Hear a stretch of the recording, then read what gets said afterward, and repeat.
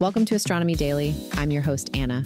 Today, we've got a packed episode covering India's ambitious new space projects, SpaceX's plans to catch Starship, exciting discoveries about water on the moon, groundbreaking observations from a new X-ray telescope, and concerns about satellite interference with radio astronomy. Let's dive right in. First up today. India has recently greenlit an ambitious slate of space projects, showcasing its commitment to becoming a major player in space exploration. The Indian government has allocated a substantial $2.7 billion for these endeavors, which are set to push the boundaries of the nation's space capabilities. At the forefront of these plans is the Chandrayaan IV mission, a bold lunar sample return effort aimed at collecting material from the moon's south polar region. This mission builds on the success of Chandrayaan III and demonstrates India's growing expertise in lunar exploration. Equally exciting is India's approval of its first Venus orbiter mission, known as Shukrayan. While initially planned for an earlier launch, the mission is now targeted for 2028. This venture will allow India to join the select group of nations that have sent spacecraft to our planetary neighbor. Perhaps most ambitious is India's plan to develop its first space station module. Named the Bharatiya Antariksh Station, or BAS, this project signifies India's aspirations for a long-term human presence in space. The first module is slated for launch by the end of 2028, with full operational status expected by 2035. These projects not only highlight India's technological advancements, but also underscore its determination to become a key player in the global space arena. Let's delve deeper into India's ambitious Chandrayaan IV mission. This lunar sample return endeavor is set to be a complex operation, involving 4 modules launched across 2 separate rocket flights. The first launch will carry a lander and a sample-collecting ascender vehicle, targeting the lunar South Pole region. The second launch will deliver a transfer module and a re-entry module to lunar orbit. The mission's primary goal is to collect lunar samples from Shiv Shakti Point, where the Chandrayaan III spacecraft previously landed. Once collected, the ascender will launch from the moon's surface and transfer its precious cargo to the re-entry module. This module will then make the crucial journey back to Earth, aiming for a safe touchdown with the lunar samples intact. This ambitious project not only pushes India's space capabilities, but also sets the stage for future crewed missions to the moon. The technologies developed and tested during Chandrayaan IV will be critical for India's goal of landing astronauts on the lunar surface by 2040. And India's space ambitions continue to grow, with plans now approved for the country's first space station module. The module, named BAS-1, is set to launch by December 2028. This marks a significant step for India's space program, as they aim to have a fully operational space station by 2035. Meanwhile, India's Venus orbiter mission, known as Shukrayan, has faced some delays. Originally planned for an earlier launch, the mission is now targeted for March 2028. The orbiter will carry a suite of scientific instruments to study Venus's atmosphere, geology, and evolution. These projects, along with the Chandrayaan IV mission we just discussed, demonstrate India's commitment to becoming a major player in space exploration. With a budget of nearly $150 million allocated for the Venus mission alone, it's clear that India is investing heavily in its space future. Next up, SpaceX is gearing up for another groundbreaking achievement in spaceflight history with their upcoming Starship-test-flight.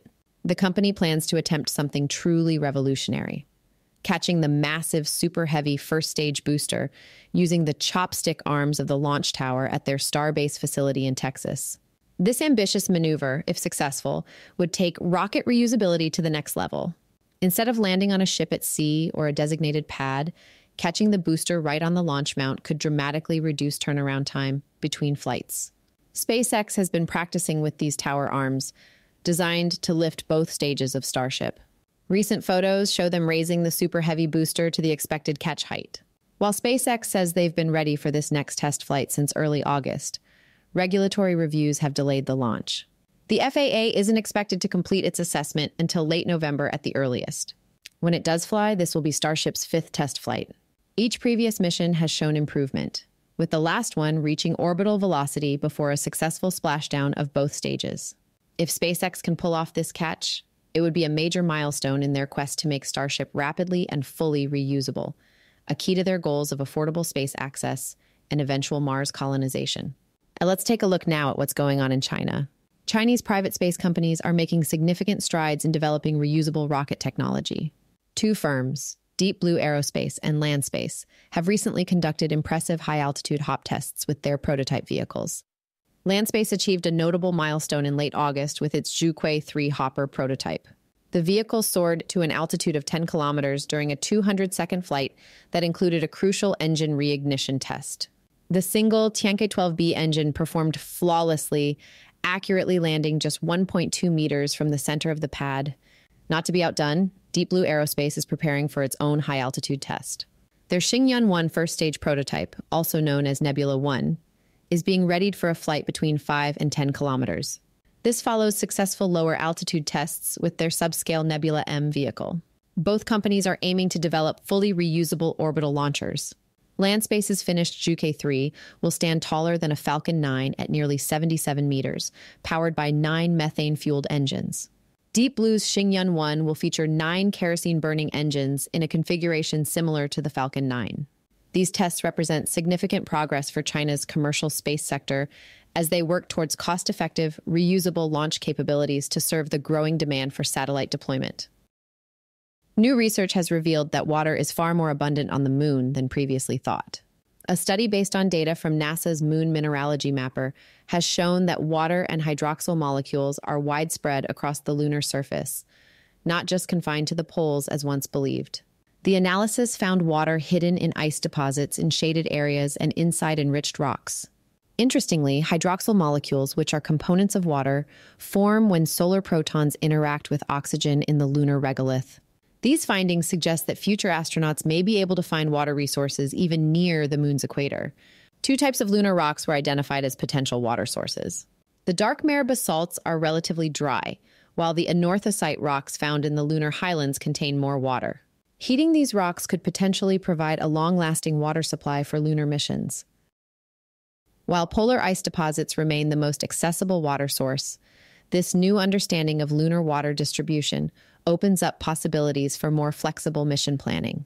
However, extracting water from rocks would require significant energy expenditure. These discoveries are crucial for future lunar exploration and potential bases, as they could reduce the need to transport water from Earth. Understanding the moon's water resources is a key step in making long-term lunar missions sustainable. Japan's X-ray Imaging and Spectroscopy Mission, or XRISM, has unveiled its first results, and they're absolutely fascinating. This space telescope, operated by JAXA with ESA's participation, has captured stunning observations of 2 cosmic phenomena. First up, XRISM studied a supermassive black hole at the heart of galaxy NGC 4151, about 62 million light-years away. The telescope tracked superheated plasma circling the black hole at distances as close as 0.001 light-years. This unprecedented view is giving astronomers new insights into how these cosmic giants feed and grow. But that's not all. XRISM also turned its gaze to a supernova remnant called N132D in our galactic neighbor, the Large Magellanic Cloud. This cosmic bubble of plasma, ejected from a massive star about 3,000 years ago, revealed some surprises. Instead of the expected spherical shell, the remnant is more donut-shaped and expanding at a mind-boggling 2.6 million miles per hour. Even more astonishing, its temperature clocks in at a scorching 18 billion degrees Fahrenheit. These observations are helping scientists better understand the life cycles of massive stars and how elements are distributed throughout the cosmos. With over 3,000 proposals submitted for future studies, it's clear that XRISM is just getting started in revolutionizing our view of the X-ray universe. While Starlink satellites have already raised concerns about their impact on visible light astronomy, new research reveals they may pose an even greater threat to radio astronomy. Recent observations using the low-frequency array, or LOFAR, have shown that SpaceX's second-generation V2 Mini Starlink satellites are emitting up to 32 times more radio waves than their predecessors. These unintentional radio emissions are astonishingly bright, about 10 million times brighter than the faintest astronomical objects LOFAR can detect. This means any radio telescope observing when a Starlink satellite passes overhead could have its data completely overwhelmed.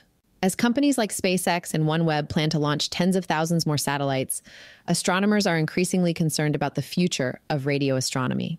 Without proper regulations and cooperation from satellite operators, our ability to study the universe through radio waves could be severely compromised. This underscores the urgent need for dialogue between the astronomy community and satellite companies to find solutions that allow both internet access and scientific research to coexist. And that brings us to the end of today's Astronomy Daily. I hope you've enjoyed this cosmic journey through the latest space and astronomy news. Thanks so much for tuning in. If you're hungry for more, head over to our website at astronomydaily.io. There you can sign up for our free daily newsletter, catch up on all the latest stories with our constantly updating newsfeed, and listen to all our past episodes. Don't forget to follow us on social media too. Just search for Astro Daily Pod on Facebook, X, YouTube, and TikTok. This is Anna, signing off until next time. Keep looking up. Astronomy Daily. Stories we told.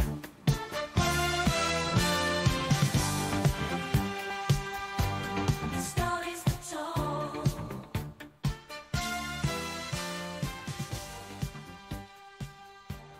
Stories we told.